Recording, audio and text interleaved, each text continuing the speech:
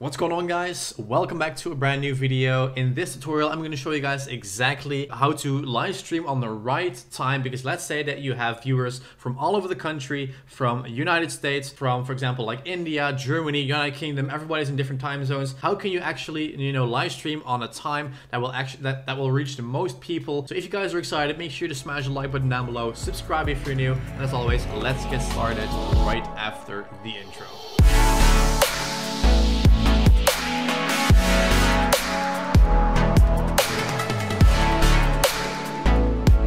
So right now I would like to introduce you guys to Own3D.tv, the ultimate website to get your resource for live streaming, whether it's overlays, alerts, sounds, panels, stinger transitions, sub emotes, sub badges, bit badges, website for streamers, an avatar maker. Everything that you need to get started live streaming is on this website. No matter if you're looking for streaming overlays, gaming overlays itself, talking overlays, webcam overlays, stream panels, stream banners, these panels when somebody donates that pops up during your live stream. Everything is on this website, guys. They have a ton of excellent ranked reviews on Trustpilot as well. Everything comes in high quality that you can download right away, guys. It is really cool. Check the link in the description. Start downloading today and improve your live streams. Now let's continue with the video. All right, guys. So as you can see, we are on Mixer, and in this video, I'm not going to show you how to create a live stream overlay or how to import your face cam or how to use a green screen, anything like that, because what's the point of having a great live stream if you're streaming at the wrong time slot? Because we have to understand that Twitch is built on a worldwide audience and is popular 24/7. Thanks to the different time zones, there's always an audience for your stream. So it doesn't really matter at which time you're streaming. There are always people online on Twitch 24/7, because also on the time differences across the world. It is a learning you must make yourself. Okay, so let's say that, for example, if you find that 2 a.m. your time is the most popular time for you to stream, but it means only you sleep 4 hours a night, then that's not a good stream schedule. Sure, you may pick up an extra viewer here and there, but you'll be half asleep and it'll affect your real life the next day. So ultimately, it's not worth it. Prime time isn't always the best time, guys, because think about it. It's 7 p.m. in the evening and everybody loads up Steam, turns on OBS and starts streaming. This isn't the magic hour. This is the noisiest channel. So Twitch and Mixer are basically the same thing. They're offering you entertainments from all sorts of games, talk shows. So it doesn't really matter at which time you're streaming on Mixer or Twitch. It works the same for both websites. If you're aiming for the international audience, which starting out you probably shouldn't be, don't worry about the peak times or the quietest dead zones on Twitch. These provide you with opportunity to stand out in a smaller crowd. Everybody thinks that when you're starting out, I should go live when everybody is watching Twitch or watching Mixer, because then the most people will also see my stream. You can also stream on non-peak times, because then you're one of the creators, stand out to a smaller crowd, like I've mentioned. So let's take Twitch for example. You can use a tool which is Twitch Tools or Twitch Strike to see when Twitch and channels are most active. What you also have to keep in mind is to be aware of others. Let's say that you're starting to stream Fortnite,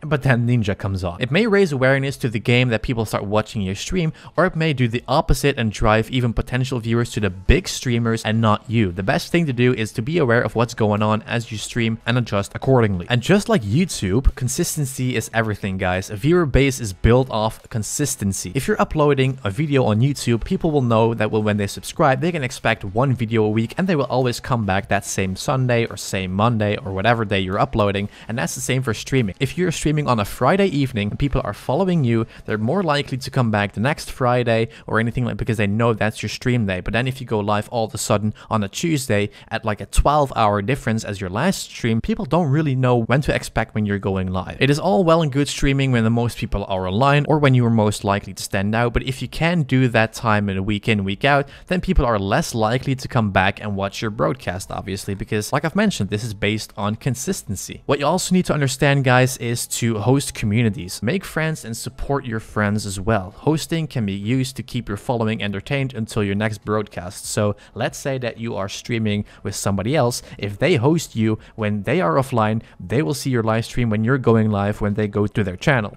So guys, just be consistent. Make sure to just pick a time slot that you're comfortable with so the next day is not gonna like suffer under it. So guys, I hope you enjoyed this video about how to stream on the right time on Mixer and Twitch. It is basically the same thing. It works for both websites. So that's it. And like I've mentioned, if you want to use these awesome assets like gaming overlays, panels, alerts, facecam borders, everything you can imagine, make sure to check out own3d.tv. The link is in the description. That's it. And this is how to stream on the right time on Mixer and Twitch. So guys, that's it for this video. Make sure to go ahead and check out own3d.tv for all the assets that you need in terms of like live streaming and all that. Thanks a lot for them for sponsoring this video. I want to thank you guys for watching. If you like this video, smash the like button down below and subscribe for more tutorials, and I will see you guys obviously in my next video.